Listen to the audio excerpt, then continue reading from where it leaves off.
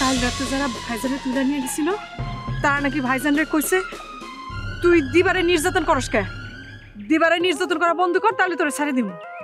বলেন কি? হ্যাঁ ভাইজান তো আমার এই শুনে শুনে এই কথাই কইলো। কারণ খুনির বাহিনী কিন্তু একলা না, অনেক বড় বাহিনী। ওরা যদি জানে জরু তালুকদারের খুনি ধরা পড়ায় তোরে উল্লাস করতেছস তাহলে কিন্তু তোকে খবর আছে, বুঝছস?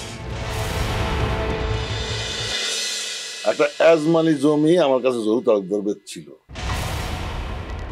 ওই জমি নিয়ে আমি মেলা ঝামেলা পোয়াইছি, তারপরেও আমি তারে কিছু কই নাই, মুখে খালি গালাগালি করছি। আর মজিদ সামান্য একটা ঘটনা নিয়ে ও আসলে মানুষের পর্যায়ে পড়ে না। হ্যাঁ, সবচাইতে বড় ঘটনা হইল ওস্তাদ আমরা বেঁচে গেছি। আরে না, বাঁচানোর তো কিছু নাই। ইন্সপেক্টর মুজাহিদ জাহাঙ্গীর যত না বিপজ্জনক ততই কিন্তু নিরাপদ।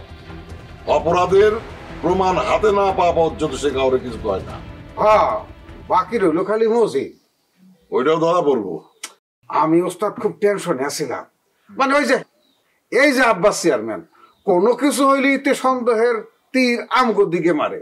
আমি মনে করছিলাম এইবারও মনে হয় এই মার্ডারের বিষয় নিয়ে আমগোরে না কিছু ফাঁসায় দেয়। আবার শোনো, ওই ইন্সপেক্টর মুজাহিদ জাহাঙ্গীর আব্বাস চেয়ারম্যানের কথাই চলে না। হ্যাঁ, আগে আমি ভাবতাম মনে হয় আব্বাস চেয়ারম্যানের কথাই ওঠা বসা করে। এখন তো দেখতেছি যে না, হ্যাঁ হ্যাঁ বুদ্ধিতেই চলে। কাজেই অপরাধ না করলে কখনো টেনশনে ভুগবে না। দেখো না, আমি কত নিশ্চিন্ত থাকি।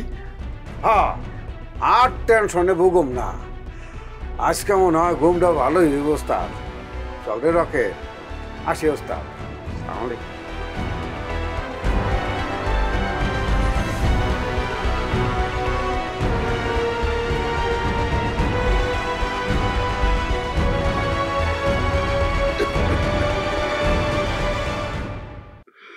এই সাহস নিয়ে আমার জায়গা নিতে চায়, জীবনেও পারবা না।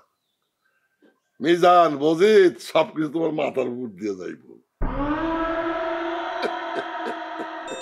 আমিও মানুষ, থাকবে কিছু দোষ, আমাকে মন্দ বলো না, আমাকে মন্দ বলো না। কে বলে আমি ভালো না, কে বলে আমি ভালো না। দেখছস, উজান ঠিকই ধরা খাইছে। এর নাম ইন্সপেক্টর মুজাহিদ জাহাঙ্গীর। আসামি পাতালে গেলে পরেও তারে খুঁজে বাইর করে। আর তুই খুন করবে চাইতেছিস, একেবারে হান্দায় দিব মুজাহিদ জাহাঙ্গীর। অত সোজা না, মেলা ঘটনা ঘটাইছি কিন্তু কোনো প্রমাণ পায় নাই। চাপা মারিস না, চাপা মারিস না। নিজের বুদ্ধিতে একটাও বাঁচিস না, মুসলিম সরকারের বুদ্ধিতে বাঁচছিস। চান্দুর নাম শুনলে তো প্যান নষ্ট করে ফেলাস। আরে কি কইতেছো তুমি? তো মেজাজটাই গরম করে দিতেছ। চেতিস না, চেতিস না। তোর চেতায় আমার কোনো আসে যায় না। দিবার কথা ক। ওরে আমার দরকার। ও সাতাল মালিক সমিতির মেম্বার হইতে চাইতেছে না। ওরে তোমার মেম্বার বানানোর কি দরকার? দরকার আছে। ওর সাতালের ধান কম দামে বিক্রি করতেছে। এর লাইগা বড় ভাই সাতালের সব পাইকাররা ওর কাছ থেকে ধান কিনতেছে। ওরে মেম্বার বানায় আমাকে নাল চলতে কমু। মেম্বার হইলে আমাকে কথার বাইরে যাইতে পারবো না। ওর আশা ছাইরা দেন, ওরে পাইবেন না। ও এখন উগান্ডার কন্ট্রোলে আছে। আরে যারই কন্ট্রোলে থাক, বড় ভাই কইছে ওরে সাইজ করতে হইব। কি কইতেছ?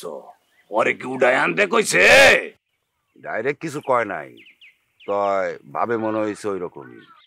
বড় ভাই আমারে কিছু করতে দেয় নাই,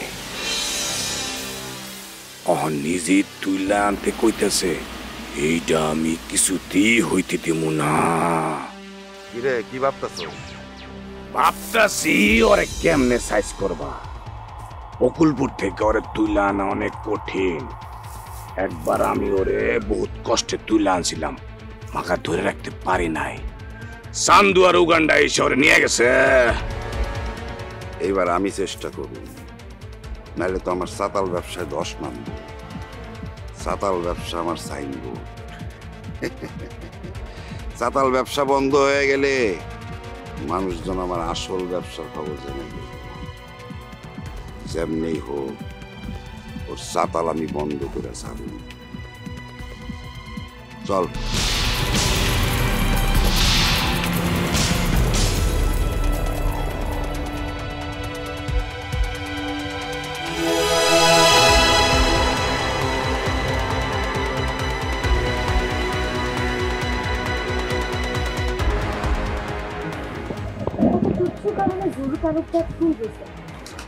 এত তুচ্ছ কারণে মানুষ মানুষকে খুন করে, এটা কি ভাবা যায়? কারণটা তুচ্ছ বলেই তো খুনিরে খুঁজা বাইর করতে এতটা সময় লাগছে। মজিদ গুন্ডা এতটাই অমানুষ, সামান্য একটা কারণে একজন মানুষকে খুন করে ফেলাইল। অথচ এই খুনটা করার কথা ছিল সুলেমান মৃধার, কারণ তার সাথে ঝুড়ু কাকার বড় রকমের একটা গ্যাঞ্জাম হয়েছিল। সে খুন করলো না, অথচ খুন করাইলো মজিদ গুন্ডা তার সেলা উজান দে দেয়া। মজিদ গুন্ডা ধরা পড়লেই ভালো হইতো। মজিদ গুন্ডাও ধরা পড়বো এই নিয়ে আমি ভাবি না। আমি ভাবতেছি গুড্ডির নিয়া। গুড্ডি হঠাৎ হঠাৎ বাড়ি থেকে বাইরে হয়ে যায় রাইতের বেলা, কই যায় আসমারেও কিছু কয় না। আমি তো ওর ব্যাপারে কিছুই বুঝতে পারতেছি না। আসমা এটা নিয়ে খুব টেনশন করতেছে।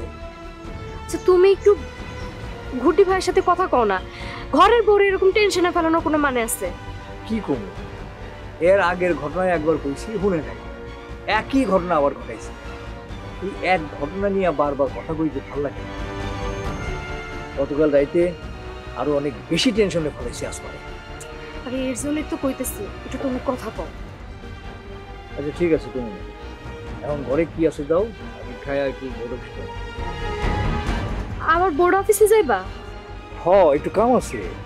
আচ্ছা এই যে শাহবাজপুরের রাস্তাটা কবে ঠিক করবা? যে পর্যন্ত ঠিক করবে না সে পর্যন্ত সুলেমান মৃধা তোমার উৎপাত করতেই থাকবে। তোমার কি ধারণা সুলেমান মৃধা রাস্তা ঠিক করার কথা কইতে আসে? না, এইটা তার একটা উছিলা। আসলে সে চায় আমি তার লগে আপোষ করি। আমি যে আপোষ করার লোক না এইটা সে বুঝে না।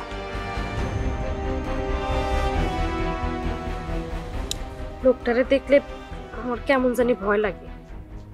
আরে ভয় পাওয়ার কিছু নাই, লোকটা একটু ভীতু প্রকৃতি। ওই মুখেই হাম্বা হুম্বা যা করে, কাজের বেলায় কিছু না। সেও যেমন, মুসলিম সরকারও তেমন। কিন্তু বেপরোয়া হইল মসজিদ গুন্ডা, কোনো কিছু ভাবে না, মন চাইলো তো খুন করে ফেলাইল। কিন্তু সুলেমান মৃধা আর মুসলিম সরকার খুন খারাপি করার আগে ভাবে, বিশেষ করে মুসলিম সরকার। যাও, কি আছে নিয়ে আসো। হ্যাঁ তুমি বসো।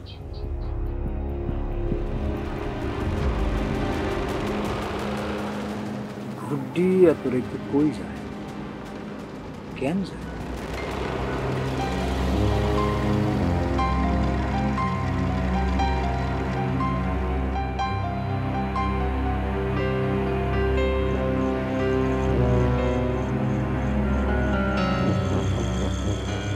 আমার মনে হয় কাল রাতে ঘটনাটা তোমার পুলিশে জানানো উচিত আছে। আরে তুই জিনিসটা বোঝস না কে? ওরা একদম স্ট্রেট আমারে বইলা দিছে পুলিশে জানানো যাবে না। এবার যদি আমারে ধরে তাহলে আর বাইচা মনে একদম খুনই করে ফেলবো, মাইরা ফেলবো, গুম করে ফেলবো। কথাটা আব্বাস বিআইরে জানালে না কে? ভাইজানরে জানালে তো সে থানায় যেত। এই জন্য তোর ভাবিরে সত্য কথাটা কইতে নিষেধ করছি। নিজের জীবনটা তো আগে, তাই না? তা তো অবশ্যই, কিন্তু আমি একটা জিনিস বুঝতে পারতাছি না, আমাদের এত বড় শত্রুটা কি? আরে বুঝতেছস না কে? যারা আমারে তুইলা লইয়া গেছিল ওরা আমারে কইছে তুই দিবার উপর নির্যাতন করস কে। তার মানে কি দাঁড়ায়? তার মানে হলো যারা আমারে ধরে নিয়ে গেছিল ওরা দিবার লোক। মেলা আমার এই কথা কইব কে? আমার না অবিশ্বাস লাগতেছে ভাইজান। আরে অবিশ্বাস করার কিছু নাই রে বই, খারাপ মায়া গো, অনেক মানুষের সাথে অনেক জায়গায় লিঙ্ক থাকে। তুমি আর ছোট ভাবিরে কোনো কথা কইতে যাইও না। না আর কিচ্ছু করবো না, তাহলে আল্লাহর কাছে দোয়া করবো আমার ভাইটারে যেভাবে তুলে নিয়ে গেছে ওরে যেন এর চোখ খারাপ ভাবে সীতা বাহিনী তুলে নিয়ে যায়। যেমন দিন দিন বাইরে বাইরে ঘোরাফেরা করতেছে, কেউ না কেউ তুলে নিয়েছে। আমি খালি একটা জিনিস বুঝি না রে, এই ধরনের মাইয়া আমার সংসারে আমার ফ্যামিলিতে কেমনে ঢুকলো? বাদ দাও তো ভাইজান, ছোট ভাবির নিয়ে আর কোনো চিন্তাই করো না। আর ভাবি কবি না তো আমার সামনে। ছোট ভাবি কমু না তো কি কমু? ছোট ভাইজানের লোক তো তার তালাক হয় নাই। টেডি কি আর আছে রে? এসব কথা কইও না ভাইজান, তুমি দেখো একদিন না একদিন ছোট ভাইজান ঠিকই ফেরত আসবো। এখনো আছে আশ্বাস রে বোন, আমি তো আশা ছাইরেই দিছি। দেখাস না এখন আর কান্দি না। কান্দি না তো আমরা। বাদ দে, ভালো লাগতেছে না, আমি একটু বাইরে থেকে আইরে। বাইরে যাবো মানে? কাল রাত্রে এত বড় একটা ঘটনা ঘটে গেছে, তোমার তো এখন ভয় থাকা উচিত। আরে জামু আর তুমি এই কথা বইলে কিন্তু গেছিলা কালকে ভাবিরে, আইছো? না না এখন আইবো না, দেরি করবো না, আইবো না। ভাবি কইলাম সে আরে সেদবো না, জিগেলে কই যে হরের দোকানে গেছে, আয় পড়তেছে। ঠিক আছে, তাড়াতাড়ি আইসো। হ্যাঁ।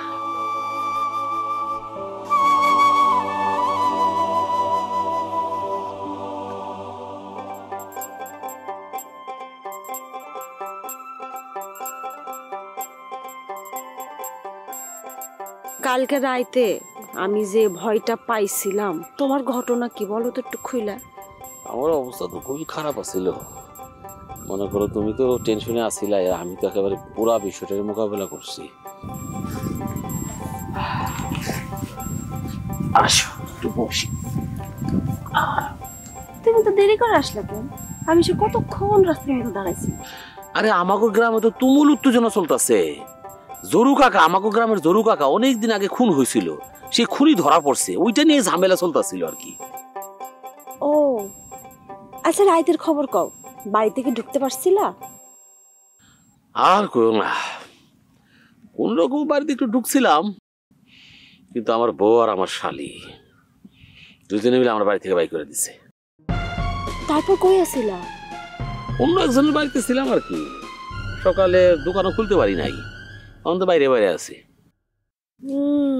তখন কি করবা? বাড়িতে কেমনে ঢুকবা? ঢুকতে কি পারবা? জানি না, তোমার না কইলাম যাত্রা দেখানোর দরকার নাই, যাত্রা দেখতে যাই যে ধরাটা খাইলাম। এখন তো বাড়িতে থাকতেই পারতাছি না, বাড়িতে ঢুকাই জুলুম হয়ে গেছে। কিসের জুলুম? হ্যাঁ কিসের জুলুম? বাড়ি কি তোমার বউয়ের না তোমার? তুমি দা করে তোমার বউয়ের বাড়ি থেকে বের করে দাও। আমি তো চাই, কিন্তু বিষয়টা তো সহজ না। আমার ভাই হয়েছে এই মুক্তামণির পক্ষে, সে চাই না যাই মুক্তামণির তালাক দিই। বুঝছি, আমার মনে হয় তোমার ঘরে যাওয়ার কপাল আমার নেই। আমার এখনই তোমার কাছ থেকে কাইটে পড়া উচিত। এইটা কি বলতেছো তুমি? তোমার ছাড়া তো এখন আমি বাঁচতেই পারুম না। না কয়ে কি করুম? তুমি তো সেই শুধু পুতু পুতু পুতু পুতু করতেছো। পুতু পুতু করতেছি না তো, আমি খালি আমার খারাপ অবস্থার কথা তোমার একটু জানাইলাম। আমি বুঝলাম না, সংসার করবা তুমি, এই কারণে তোমার ভাই নাক গলাইতেছে কেন? তুমি তোমার ভাইয়ের কথা কেন শুনবা? আরে না, ওই যে আমার দোকানটা যে আছে না, এটা তো হ্যাঁ করে দিছে, এই জন্য তার কথা একটু শুনতে হয়। তার মানে তোমার কিচ্ছু নাই, তুমি ফুত্তুর পাটি। একটা গয়না চাইছিলাম, সেটাও তুমি দিতে পারলা না। দিমু একদিন তোমার আমি সব দিয়ে দেবো, খালি তুমি আমার টাইম দাও। আচ্ছা ঠিক আছে, টাইম দিলাম। দূরে কি করবো? তোমার যে অবস্থা দেখতেছি, বাড়িতে তো মনে হয় ঢুকতে পারবা না। তাও ঠিক, বাড়িতে কেমনে ঢুকি? এক কাম করো না, তোমার বাড়িতে আমার একটু থাকার ব্যবস্থা করে দাও না। কি বলতেছো তুমি? আমার বাড়িতে আমি কেমনে তোমার রাখবো? তাছাড়া তুমি কি আমার বিয়ে করছো? কোন পরিচয় আমার বাড়িতে তোমার রাখবো কও? হ্যাঁ তাও তো ঠিক কথা। আচ্ছা আমি অন্য ব্যবস্থা করুমনি, এখন যাই। কিছু টাকা থাকলে দিয়ে যাও। টাকা তো নাই, তো মনে হয় 500 টাকা আছে পকেটে। ওইটাই দাও।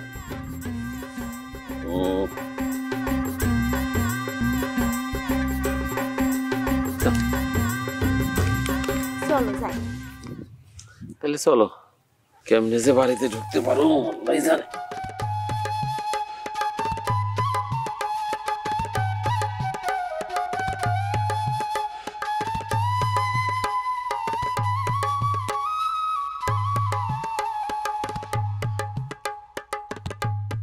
মা মা শোনো মা, তোমার বড় পোলা আইতেছে আগামী মাসে।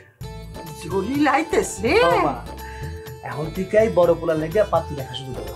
শুন হ্যাঁ খলিল, আমি একটা চিন্তা করছি। কি চিন্তা করছো? চিন্তা করছি মুসলিমের শালির লগে জলিলের বিয়া দিব। এটা তুমি কি বলছো মা? মুসলিম সরকারের লগে আত্মীয়তা করতে দেখছো? হ, করলে মুসলিমের উৎপাত কমব। এই বুদ্ধি তোমার কেটা দিছে? তার আর মা। বুঝছি, এটা মুসলিম সরকার চাইতেছে। তার আর মারে দিয়া তোমারে বলাইছে না? কইবার পারে, তার আর মাও তো কিছু কয় নাই। না না মা, এটা কোনোভাবেই করা যায় না। কেন করা যাবে না? আমার কাছে কিন্তু প্রস্তাবটা ভালোই মনে হয়। অসম্ভব, এরকম একটা দুর্বৃত্ত আমাদের সাথে আত্মীয়তা করতে পারে না। কোনো সমস্যা কি? গ্রামে তোমার পাওয়ার বাড়বে। যে লোকটা আমি মনে প্রাণে ঘৃণা করি সে আমাদের আত্মীয় হবে, সেটা আমি মেনে নিতে পারবো না।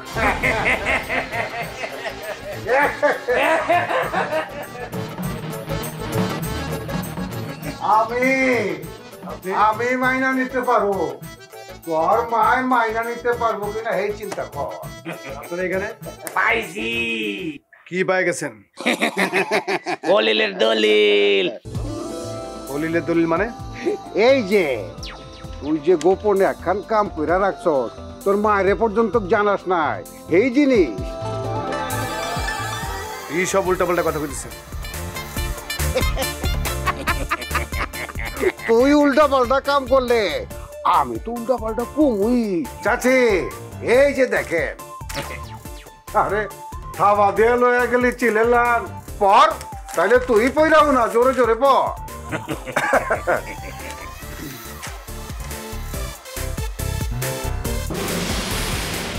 জোরে জোরে পর, মনে মনে পরস্কা, জোরে জোরে পইরা চাচির হুনা।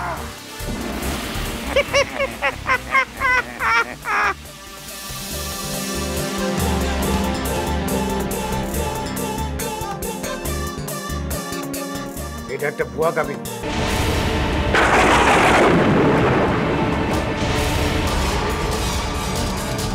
কিসের বুয়া? বুয়া কোনটারে কয়?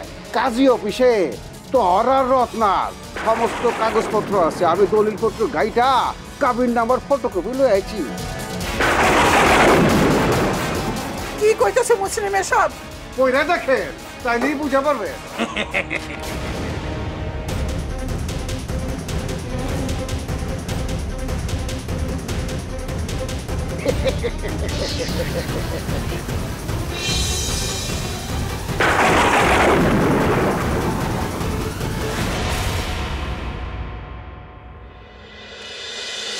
তোমার ওস্তাদের কথায় তুলে আনা হয় নাই, তোমারে তুলে আনা হয়েছে আমাকে দলের পাঞ্জাবের কথায়। কি কইতেছো? হরে ভাই, ওস্তাদ এগুলোর কিছুই জানে না।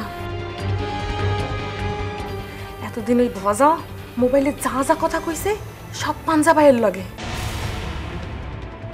কেউ যাতে বুঝতে না পারে হেললে গিয়া এতদিন মুখে মুখে ওস্তাদের নাম নিছে, আসলে কথা কইছে পাঞ্জাবের লগে।